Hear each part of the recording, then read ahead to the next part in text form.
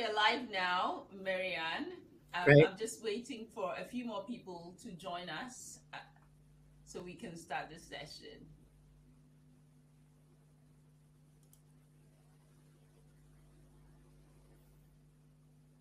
Fabulous. Right. Welcome to this month's In Conversation With series. My name is Griselda Togobo, and this is a leadership podcast where I interview inspirational female leaders to share practical and simple strategies on how we women can win in the world of work. So today, I'm absolutely delighted to have Mary Ann Sieghart here with us. For those who don't know Mary Ann, she spent the last 20 years as a senior editor and columnist for the Sunday Times. The Times, actually. For the Times. Mm-hmm. She's won a large following for her columns on politics, on economics, on feminism, on parenthood and life in general. She's presented a few programs on the BBC, Radio 4, as well as producing some documentaries. So I am particularly excited about this book because it's just given words and data to some of the experiences I have had as a female leader, as a Black female leader. And I'm very excited that Mary Ann is joining us today to share some light on her book, The Authority Gap. So Mary Ann, thank you so much for joining us. Thank you for having me. I see you got a proof copy, which has a different cover from the real one. Yes, and I love this cover because it says, "If you could just let me." I talk a lot about interruptions. Yes. So can you just tell us why you decided to write this book? Well, I suppose it had been sort of nagging in the back of my head all my life, the sense that women are just treated with less respect than men, and they tend to be underestimated and patronized and talked over, and their views tend to be ignored in favor of men's. And I'd sort of noticed this pattern of behavior all the way through my life. But I suppose I realized that in order to be taken seriously, because this is a book about how we tend to take women less seriously than men, in order to be taken seriously, I had to succeed in a man's domain first.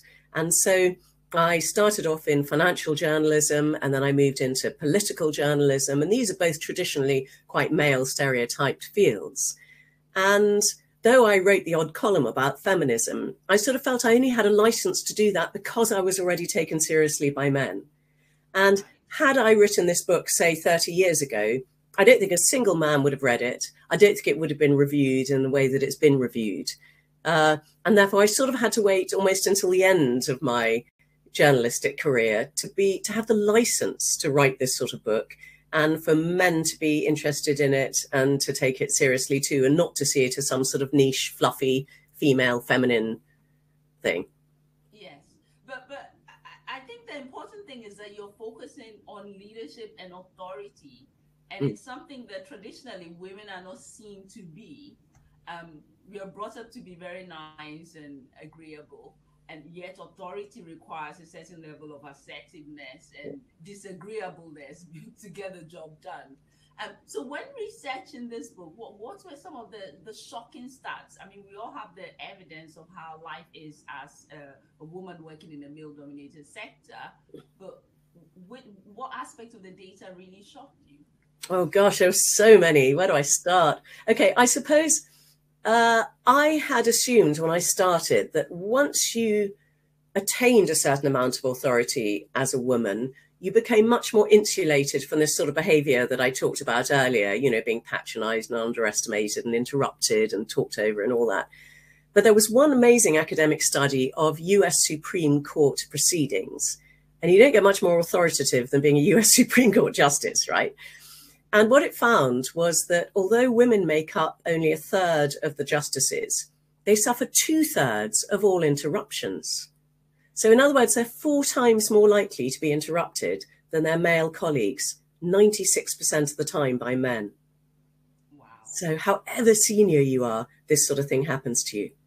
And I think another thing, another piece of research that I found really quite shocking and sad, was that if you asked British parents this was another academic study, they asked parents to estimate their children's IQ, and they estimated their sons on average to be 115, but their daughters at only 107.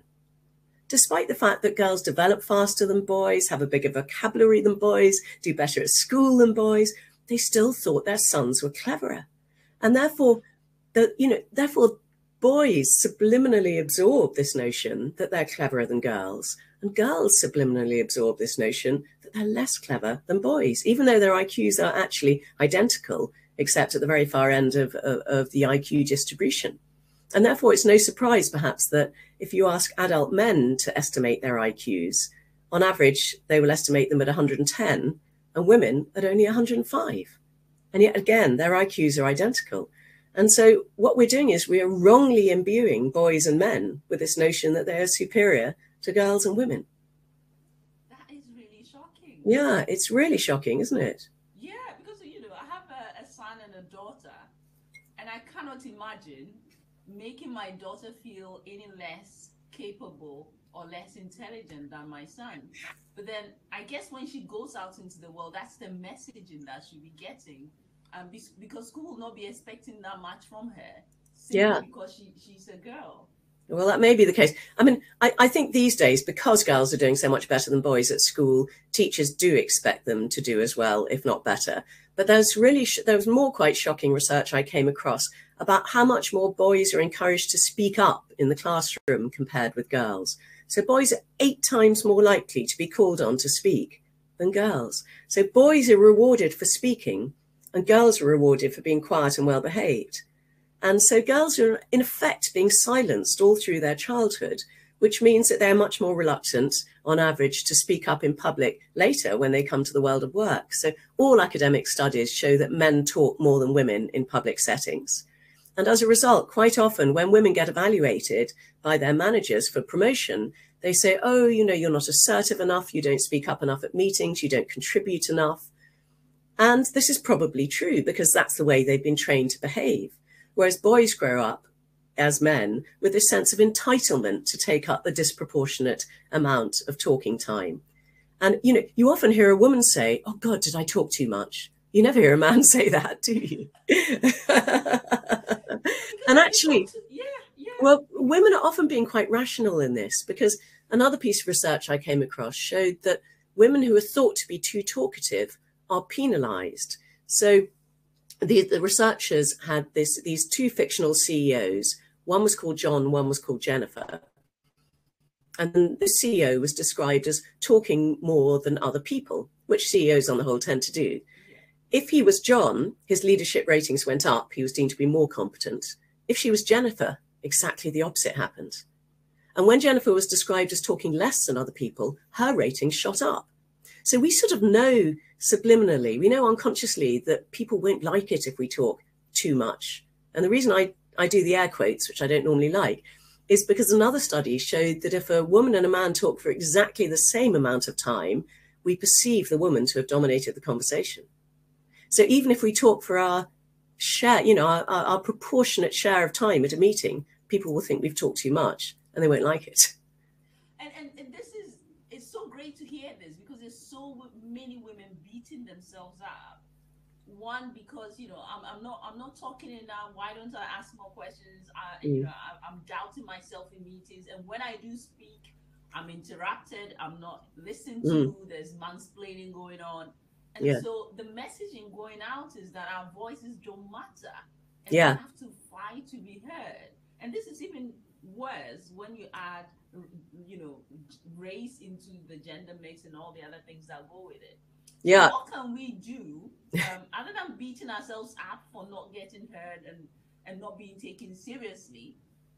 What can women do to mitigate some of these challenges, and how can they bring men into the awareness of what they're doing? I mean, they should buy the book clearly, but what can we tell the men to do?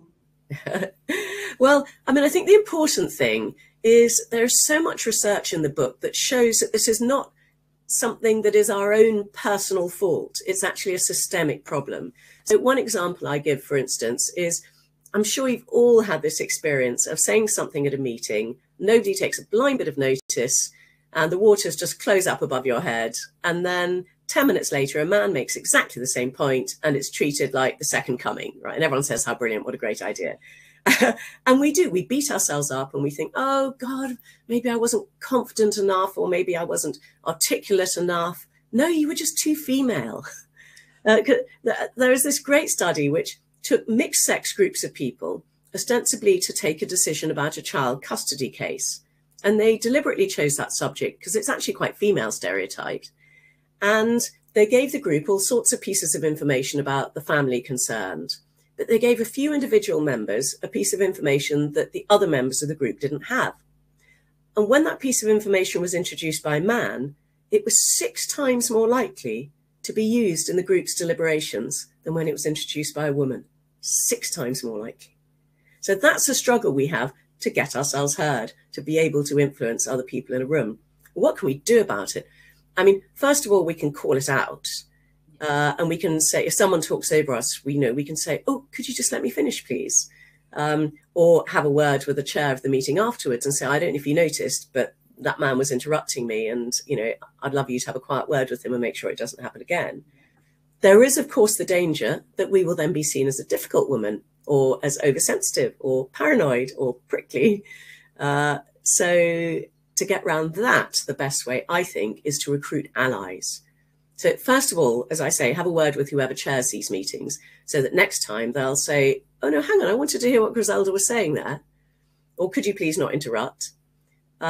Or, if you make a point and no one takes any notice and then a man makes the same point, the chair can say, oh, I'm so glad you agreed with what Griselda said earlier.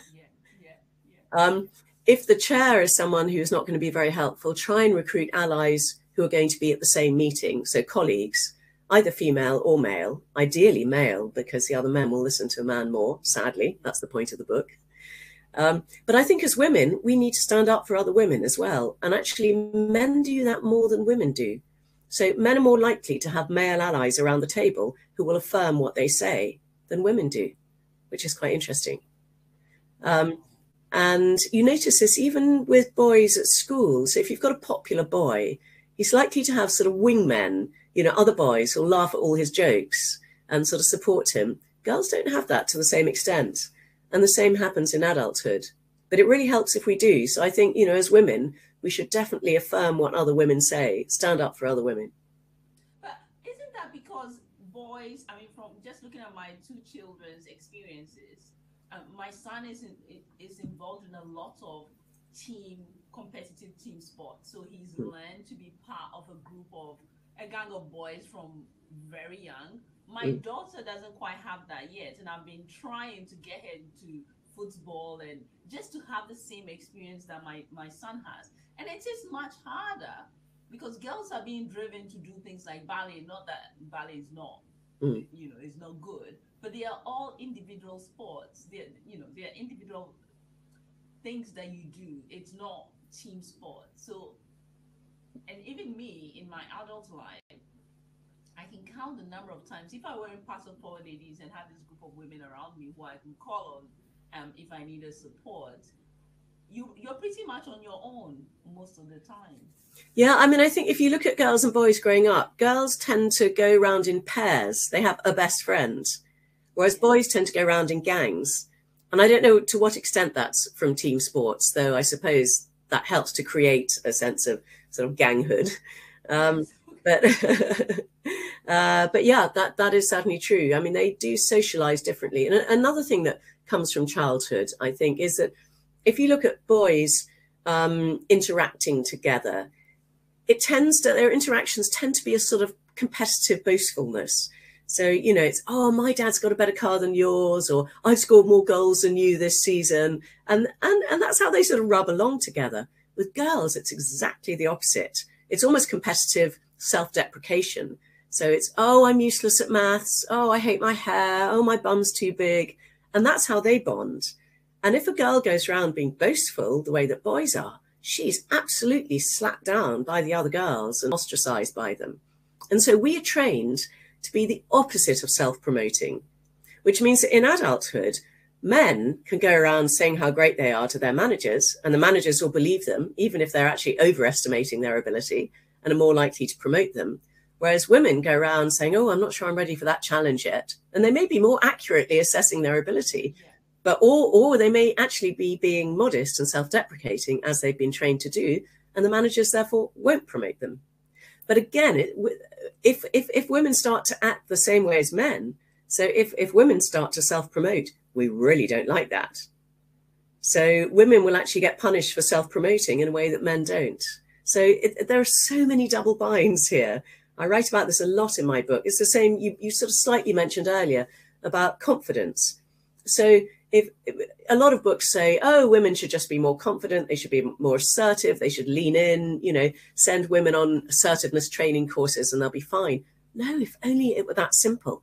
Because actually, once we do start behaving as confidently and as assertively as men, people recoil and they start to use words about us like, oh, she's quite strident or abrasive or aggressive or overbearing, bossy, you know, adjectives that are never used of men, showing exactly the same character traits.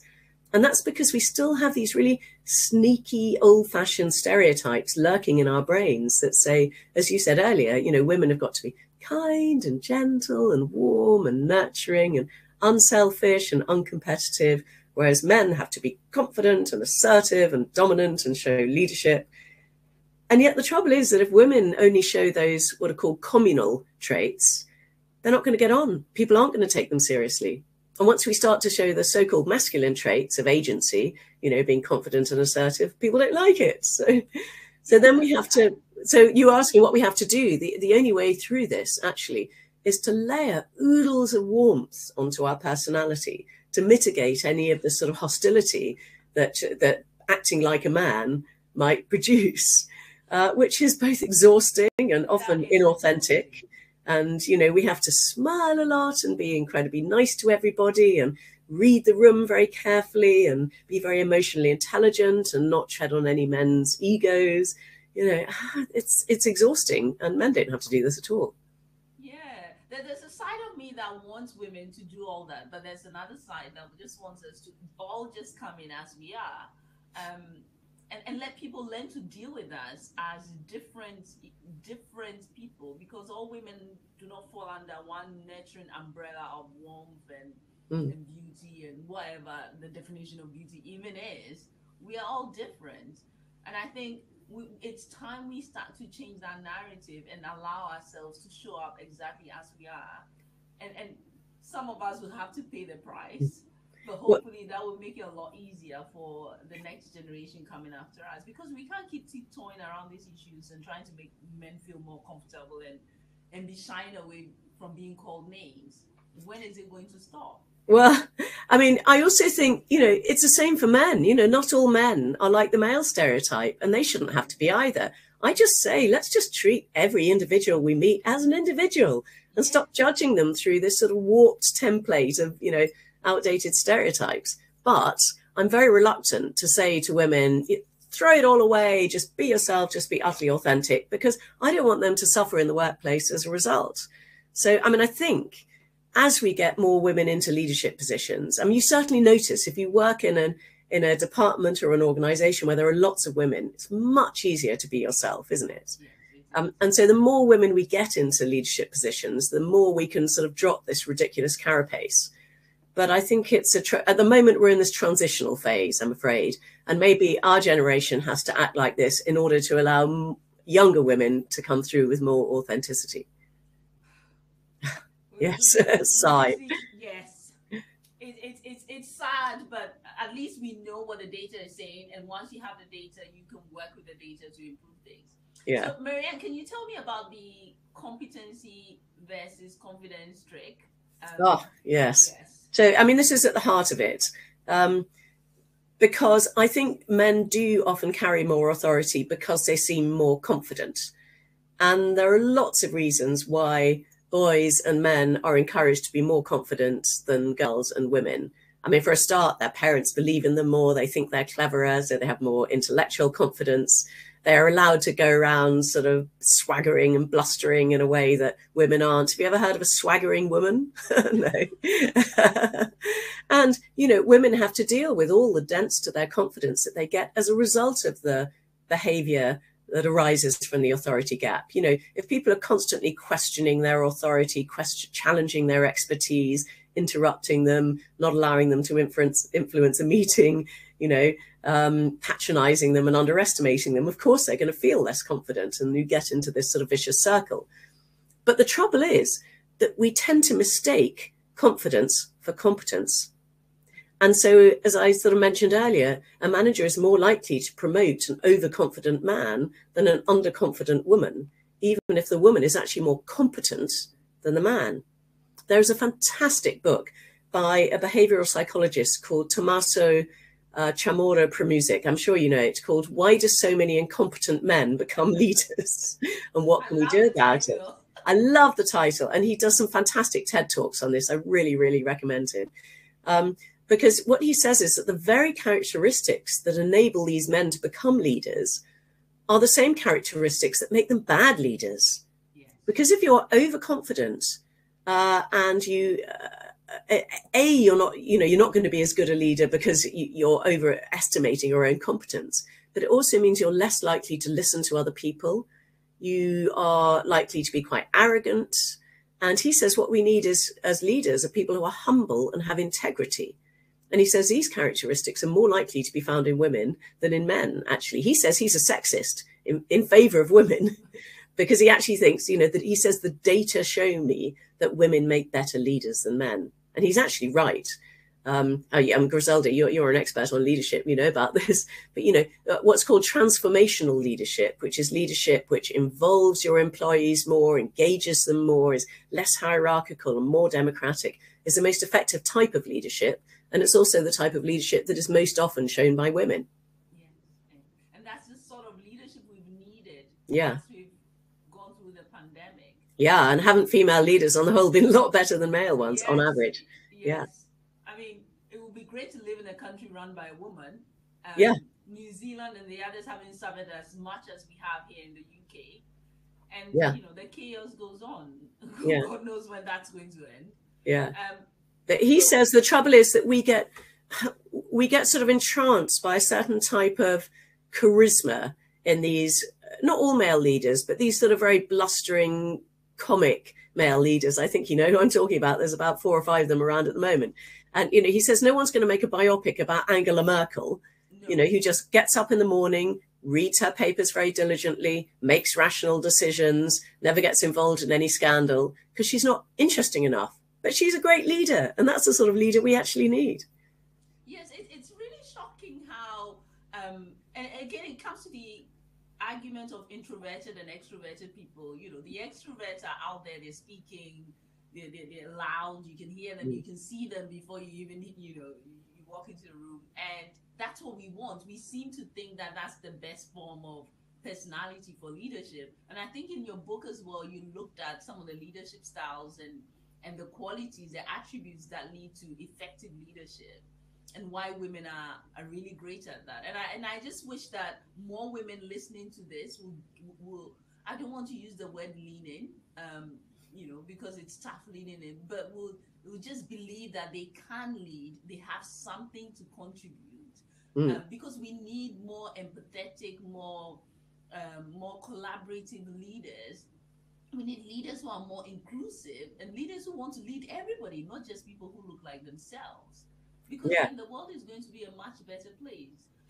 And so if you're a woman listening to this, you're with us live, or you're listening to a recording of it, and you've never thought of yourself as a leader, I strongly believe it's not about the title, and it's not about the position, it's not about how much you earn.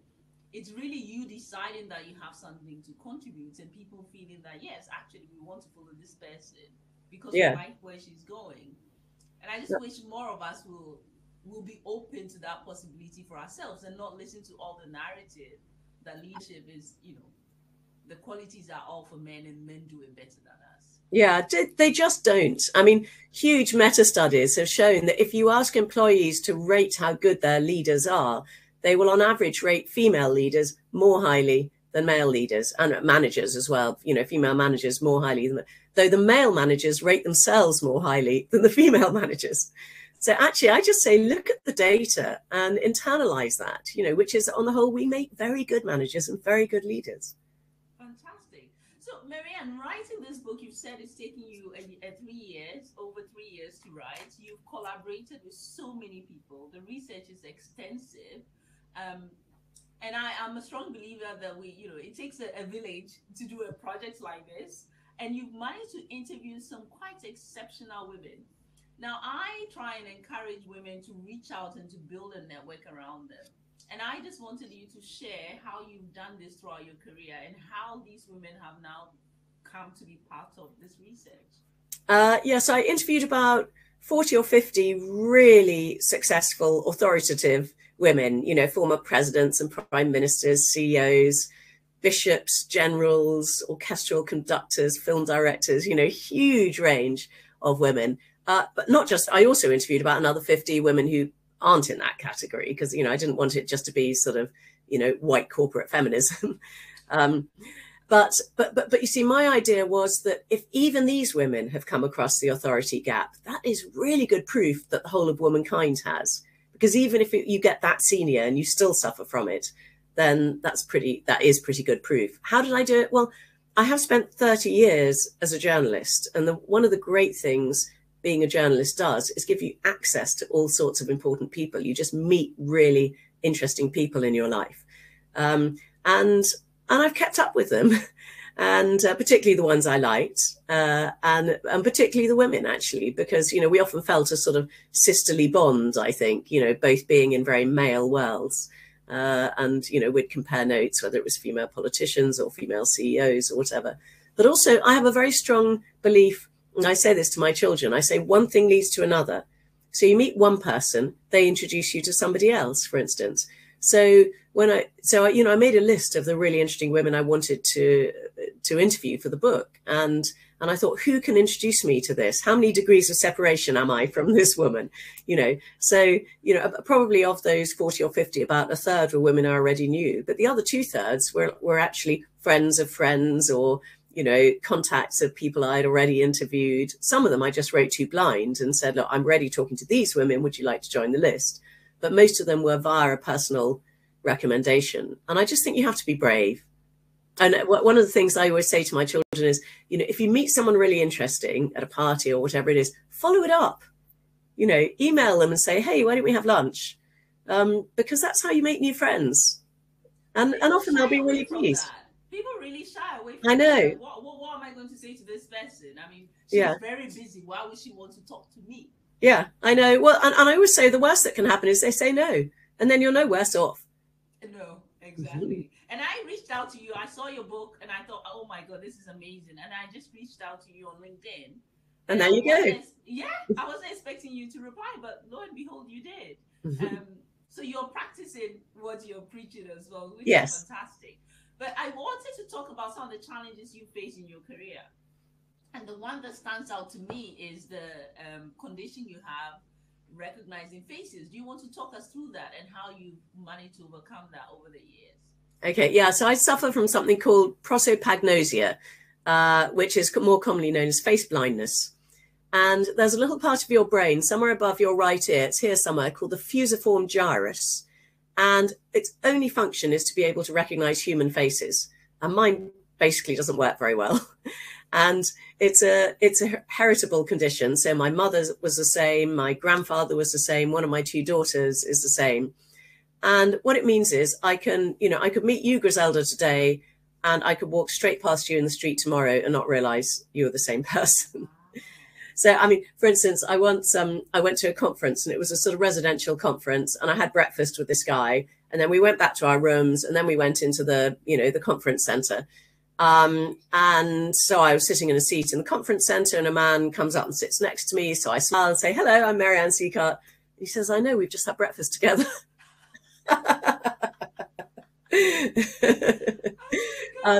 I know. So, yeah, it is quite a handicap. It was a terrible handicap when I was a lobby correspondent, a political correspondent. And so we get access to the lobby of the House of Commons where the MPs all mingle. And it's supposed to be incredibly useful because you can talk to all these politicians off the record. But I would walk in and I'd just be surrounded by this sea of men in grey suits. And I couldn't tell them apart. I had no idea who any of them were. And, they all knew who I was because at the time I was young and female, and that was pretty rare in my job. So they'd come up to me and say, "Hi, Mary Ann, how are you? What do you think of Prime Minister's questions?" And I'd think, I have no idea who you are, but I couldn't let on. Wow. But for you to still have carried on, despite having to, deal with that, I think that's quite admirable, especially being a journalist, because you're dealing with different faces all the time. You're writing about people and their stories, and you have to recognize them. So what would you say to anyone listening to this and thinking, well, I have a condition that makes it very difficult to do what I do, so I might as well go and find something else to do? Oh, just persevere. I think keep buggering on is my motto. Find a way around it. I'm quite good at recognizing people by their voice, by their hair, as long as they don't change it. I mean, I love it when someone has very distinctive, like a sort of wart on their cheek or something like that. Ah, yes, that's him. Robin Cook was very easy to recognize, great massive ginger hair and a ginger beard. You just have to get around these things, I think. Fantastic. So I want to talk about Black women. Yeah. In this book.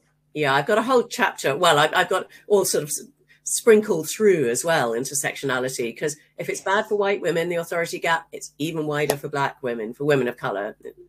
Yeah. And I used to be really frustrated when I said things and, got misquoted or wasn't recognized by people at events. And I thought, why am I invisible? I've just been on stage talking and half the room doesn't recognize me. So can you talk us through what the data is telling us about that? Because I know for a lot of people, you're either thinking, oh my God, am I invisible in this room? Should I even bother? It's just too much work. Should I go and try somewhere else? What's the data telling us, and what solace can we get from that so we can keep persevering? Yeah, I mean, the data shows that Black women are much more often seen as sort of interchangeable. So your thing about not being recognized, I bet people mistake you for another Black woman. Yes. Yeah. They are, what you say doesn't lodge in people's brains as much as a white woman, and a white woman's doesn't lodge in people's brains as much as a white man. So, all these things are magnified for women of color. Then you have the problem that even if you do get promoted to a really great position, which you have thoroughly deserved because of your brilliance, people will say, oh, she's just a diversity hire. And of course, women get that as well. Oh, she was only put on this board because she's a woman. But if she's a Black woman, oh, well, she ticks 2 boxes, And then you have the other problem of you get the racial stereotypes overlaid on the gender stereotypes. So, if you make a fuss and say, hang on, you just interrupted me. Oh, she's an angry Black woman. Yes. And, if you were Asian, it might be she's a demure Asian woman, So, yeah, life is doubly or perhaps trebly hard, I think, for women of color. Women of disabilities too have a really big problem. And they're 19% of women of working age. And working class women, of course, find it harder to be taken seriously than middle class women. So, I could have written this book about race and I could have written it about class. But I'm not the right person to write those books because I'm white and I'm middle class. But, all these things exacerbate the authority gap, I'm sorry to say. And the thing I find the most interesting is the challenge you get. You're brought in to help a company do something because clearly they've done your research and they've decided that you're the one to help them. But the challenge of your ability and your competency. Yeah. So Black women are much more likely even than white women to say that they have to prove their competence or that people are surprised at their ability. And it's so annoying, this surprise, isn't it? It's so insulting. I used to find when I was working at the Times, and I had, a senior editorial position there. I was an assistant editor and a columnist. And so often the conversation would go like this. I'd meet a man for the first time and he'd say, what do you do? And I'd say, I'm a journalist. And he'd go, freelance? And I'd say, no, start at the bottom, right? No, I'd say, I'm staff. Oh, he'd say. And where do you work? The Times. Oh, he'd say. And his voice would rise in pitch at every, but, and what do you do there? Ooh, and And he probably thought he was flattering me, you know, ooh, aren't you important? But actually, no, it was really insulting, because the implication was, I thought you were going to be really junior and boring, and now it turns out you're not. Yeah, but, you know, his default assumption was so low. So what can we do? Because that in itself is so wearing, psychologically, emotionally, mentally. Mm. And in I just think you get penalized for calling her out. Because but I think call it out in a sort of smiley way. That's what I've decided to do. As I get older, I mean, I will now say, oh, that's interesting. Do you think you'd have started the conversation the same way if I'd been a man? Would you have asked if I was freelance? And I've often said that, actually. And the man has sort of stroked his chin and said, maybe not. And then you can sort of laugh and say, look, we all suffer from this bias. Women do too. But let's think about it. Let's try not to do that sort of thing. Fantastic. So you also did research looking at men who had transitioned to women and women who had transitioned to men and the experiences they had living both lives. Do you want to share a bit about that? Yeah, I just found this so interesting, because it's, you know, suppose you're a woman who's up for promotion and your male colleague at the same level gets the promotion and you don't. And you sort of have a suspicion that bias was at play, but you can never prove it, can you? Because maybe he was better than you. So the best way to prove that the authority gap exists is to look at exactly the same person who is treated differently because of how their gender is perceived, right? So talk to people who've lived as both a man and as a woman. And when you do that, you have controlled for all the other variables, because they're exactly the same person with the same ability and intelligence and personality and experience and all that. And the only thing that's changed is their gender. And if they're then treated differently, obviously the authority gap exists. So I start with the story of two Stanford professors who happened to transition in middle age in the opposite direction. And Ben Barres started living as a man. He's a neuroscientist. And once he started living as a man, he said, I've had the thought 1,000,000 times, I'm taken more seriously now. Someone was overheard at the back of one of his seminars who didn't know his history, said, oh, Ben Barres gave a great seminar today, but then his work's so much better than his sister's. I.e. his own work. Same person. Yeah, same person. Joan Roughgarden, an evolutionary biologist, transitioned in the opposite direction. She said when she was a young man and she had tenure, everything she said was listened to. She talked, people shut up. She was taken seriously. Her work was taken seriously. Once she transitioned and began living as a woman, all that changed. And she said, you know, I was interrupted. I was talked over. I was ignored. And to start with, I thought, well, if I'm going to live as a woman, I'm darn well going to be discriminated against like a woman. And she said, well, the thrill of that has worn off, I can tell you. Yes. She said, after a while. Yeah. And she said, you know, she said, my conclusion is that men are assumed to be competent until proven otherwise. Yes. And women are assumed to be incompetent until proven otherwise.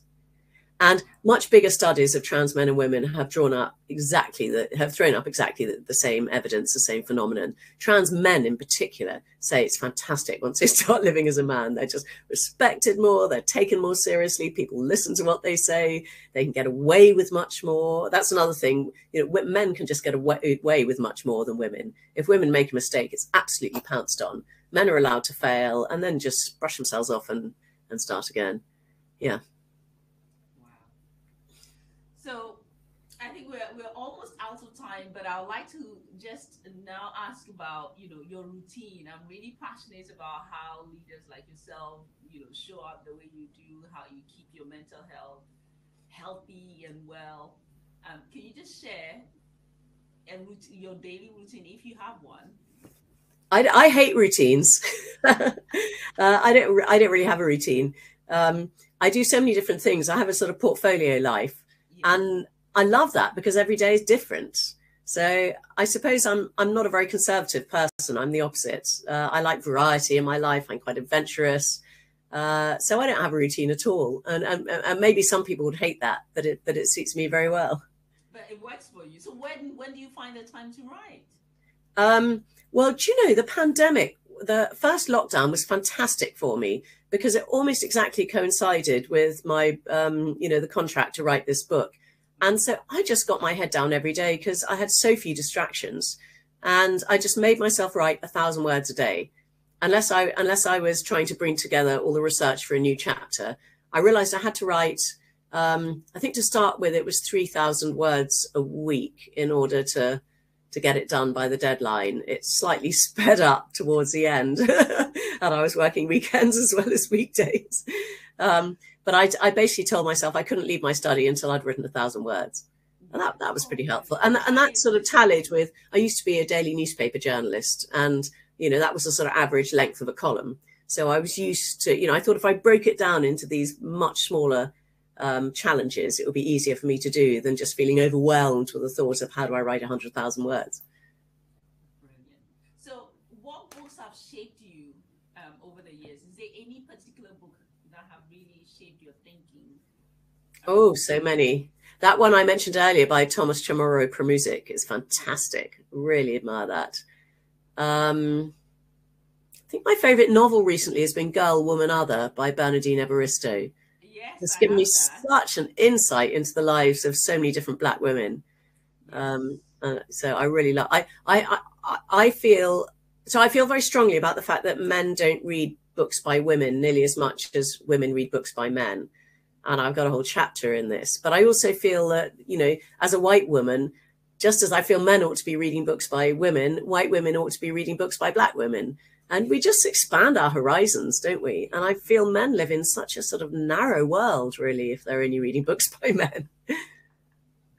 But that's why their biases are so strong and reinforced, pervasive. Yeah. Well, thank you so much, Mary Ann, for the past 45 minutes, for your time, for your insight.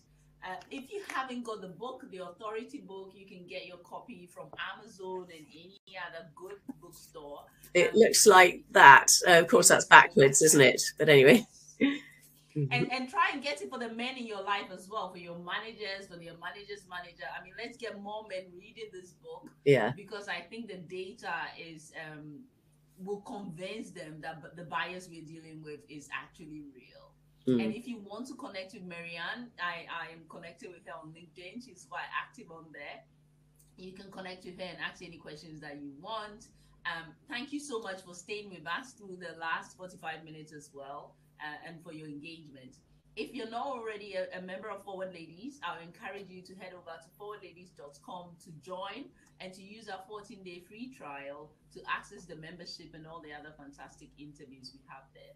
You can also subscribe to the podcast on iTunes and Spotify, and also subscribe to a YouTube channel. And next time you're coming for our interviews, bring someone from your team as well. So thank you so much, and goodbye, and see you soon. Thank you. It's been lovely.